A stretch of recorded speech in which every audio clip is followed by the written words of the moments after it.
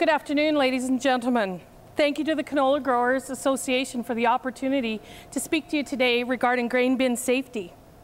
My name is Rhonda Copeland. I'm the Extension Coordinator at the Boissevain GOSA office for Manitoba Agriculture, Food and Rural Initiatives, and I take the lead on the Provincial Farm Safety Team. My name is Jeff Shaw. I am the Provincial Farm Safety Coordinator for Manitoba. Today we would like to briefly discuss the issues surrounding grain bin entrapment and bin storage safety. The reason it is such an important part of what we think about when doing our day-to-day operations on the farm is that asphyxiation runs in the top 10 killers of farmers every year in farmers ages 15 to 59. We've all heard stories in communities where people have climbed in a grain bin and not come back out.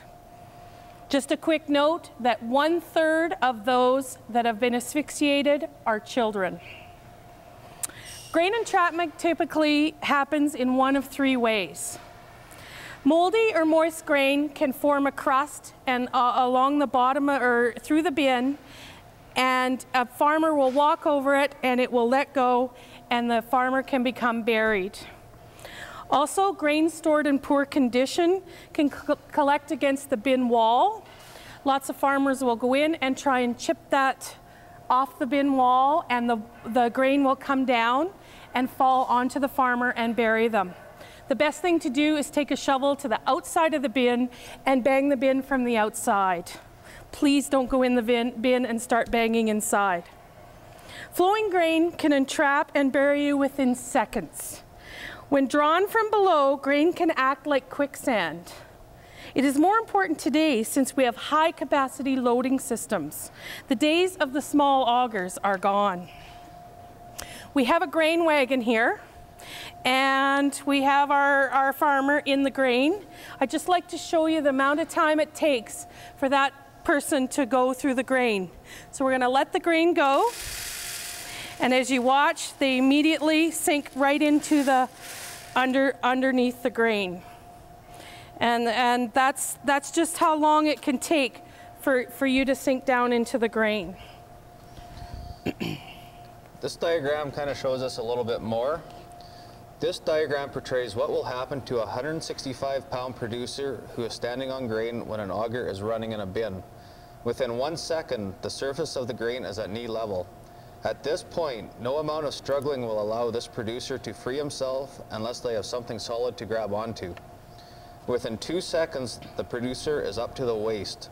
The 165-pound producer has now added an additional 165 pounds due to grain, which totals 325 pounds.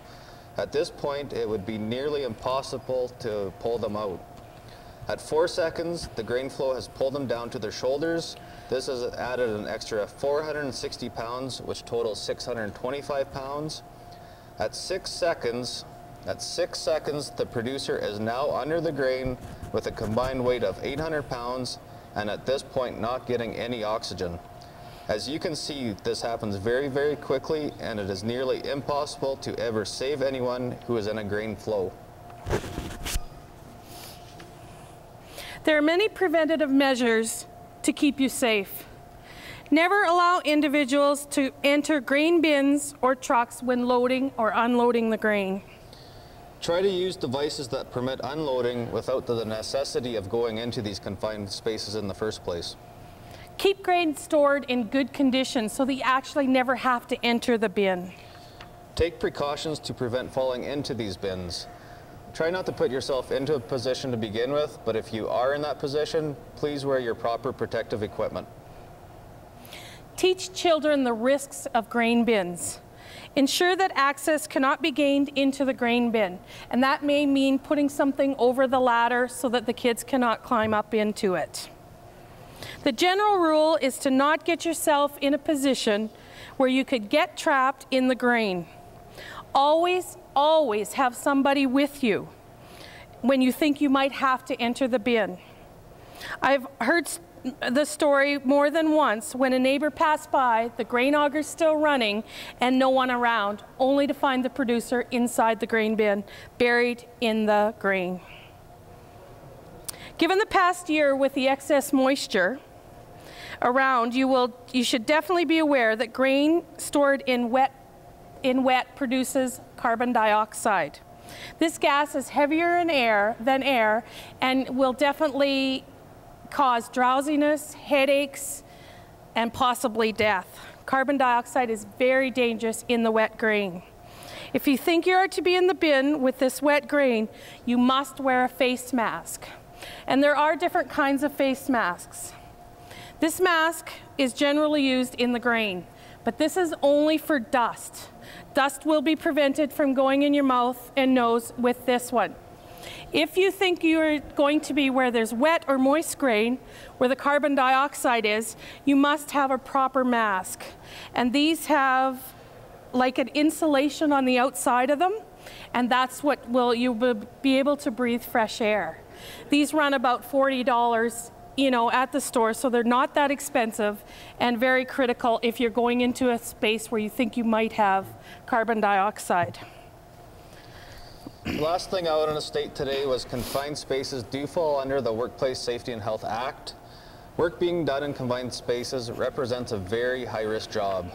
These regulations are in place to ensure that everyone's safety and health is protected. It is very important that you take the time to produce and review these regulations with your workers and family to ensure their workplace is safe.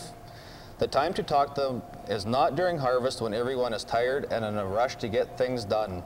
This training should be done when everyone has time to listen and can ask questions. If something happens to an employee and if the regulations were not followed, you are the one negligent. This could result in penalties. And not only that, you'd have to live with the fact that somebody has been seriously injured or killed at your workplace. I'm not going to get into specifics today, but please check your own provincial legislation regarding confined spaces. And just a quick note on time. Many producers say to us, we don't have time to do this, put guards on. We don't have time, we got to hurry up and do things. The amount of time it takes for an accident can take a year of your life working on the farm, a year's salary. So that 2 minutes that it takes to prevent an accident is key in all farm safety. So in conclusion, we just want you to know that it's important that you think about working safely and make sure that everyone is safe around you. It is much easier to deal with a crisis if everyone has been given the information on how to stay safe. Training and knowledge are the key to safe work. Learn the hazards, follow the rules. So on behalf of Jeff and myself, thank you for the opportunity to give you a few tips on staying safe on your farm. Enjoy the rest of your meeting.